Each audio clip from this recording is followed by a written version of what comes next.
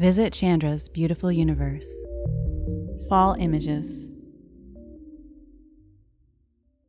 Before fall gives way to winter in the northern hemisphere, NASA's Chandra X-ray Observatory has several images that celebrate autumn and its many delights to share.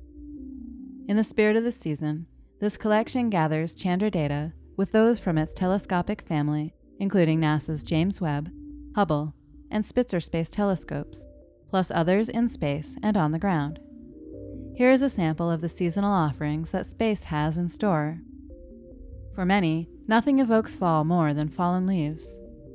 In this view of NGC 6334, glowing pockets of dust and gas in the nebula resemble leaves that have been picked up by a wind gust. This region is indeed home to strong winds blowing from the young stars that have formed there. This image contains X-ray data from Chandra, blue, green, and yellow, that shows the effects of these winds, which have been combined with infrared data from the now retired Spitzer Space Telescope, red and brown, which shows the dust and gas that fuels the growing stars. Born after a violent explosion of a star, this cosmic gourd is the supernova remnant G272.2-0.3. X-ray observations from Chandra provide evidence that G272 is the result of a Type 1a supernova explosion, where a white dwarf star pulls material from a companion star until it triggers a thermonuclear explosion and obliterates the star. The inside of the pumpkin is superheated gas that is filling the space cleared out by the explosion as it moves outward. A cornucopia is a horn-shaped basket that traditionally carries fruits and vegetables.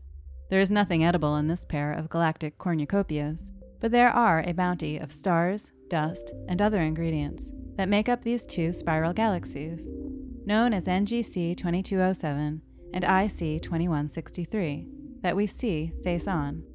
This view of NGC 2207 and IC 2163 takes a James Webb infrared image and adds the X-ray view from Chandra.